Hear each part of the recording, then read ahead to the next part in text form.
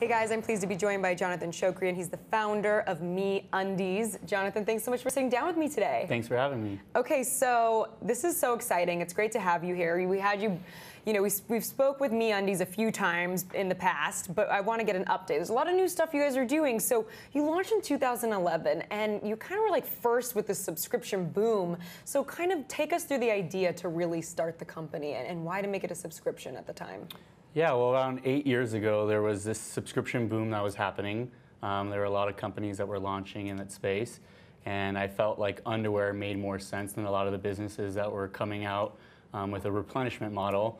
And a lot of people I spoke to, particularly men, were running into the problem of not having enough underwear, and I thought it made a lot of sense to launch, with your basics. And is it because people don't want to buy them, people don't think about buying underwear, and it's so nice just to have, new underwear every month if you don't have to think about it?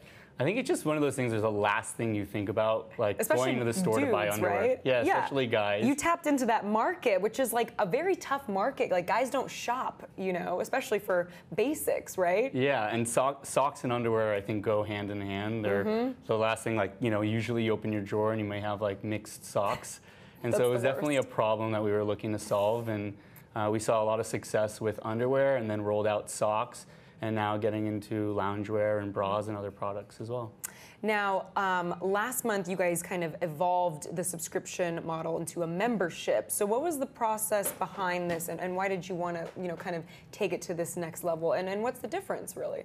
So it's a big difference. I think when we launched, it was kind of table stakes, more or less, in regards to, good quality products and good customer service was is easy to kind of scale. But now there's so much competition coming out.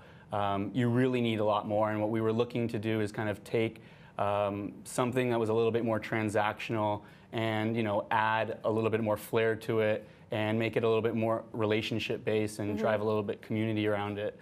So we've seen a lot of success now relaunching with this membership. And do people get more exclusives or more limited editions with it, or? Yeah, so with this new program, you get an exclusive pair that comes out only for members every single month. Oh. So we launched Keith Haring last month and Basquiat this month, which are just exclusives for this membership.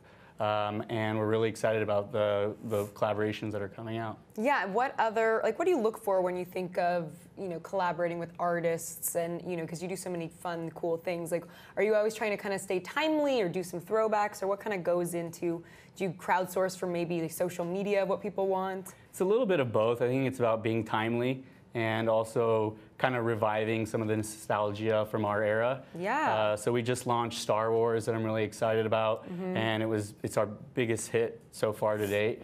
And so there's definitely something there about kind of tapping into the past and having some fun. Yeah, definitely. So do you think that the membership, or do you hope the membership is going to really accelerate the brand and the growth of the brand in general? Yeah, for sure. I mean, membership is half of our business right now. They're our best customers. They're the most engaged with our brand and company. We see them going on social, at higher rates and sharing. And they love getting engaged and kind of sharing their newest print every single month and kind of going through the unboxing experience per se. Right. So it's a lot of fun. And there's a lot of real life couples I notice on the social that wear their matching sets, which is fun, to match your partner. So I think that's always really fun when you guys kind of do stuff like that, because the community seems so engaged. Yeah, I just think times have changed, and the era of buying intimates for your girlfriend, I think, is also changing. And what's more fun than a matching pair of Star Wars underwear or Panda or Pizza underwear? It's way more fun. It's it's like Netflix and chill, and let's put on some MeUndies. Yeah, something really comfortable. Okay, so I want to talk about your first brick and mortar, which you just opened at the new Century City Westfield Mall, which is an amazing mall. Why did you want to open brick and mortar, and how do you think it's going to impact just the overall company? Yeah, well, I mean, brick and mortar, being an online-only business, it's kind of hard to, interact with your brand in real life and let people feel and touch your product. And so it was our opportunity of really creating a space where people can come in and really get to feel the brand and get to understand what it's like to, live it. And we had our first pop-up on Abbot Kinney a couple years ago, did another one in Stanford Mall up north, and then opened our permanent store in Century City Westfields Mall, which we grew up going to. So it's been really exciting. Oh, that's so cool. So do you plan to roll out more? Yeah, in the future we plan on rolling out more malls, more stores, hopefully, street retail and in malls. Yeah, and would you ever do maybe like exclusive stuff for members in the store if they come in or something, or do you already do that? Yeah, I mean we've done cool events, and we plan on rolling out some more in the future as well. Yeah.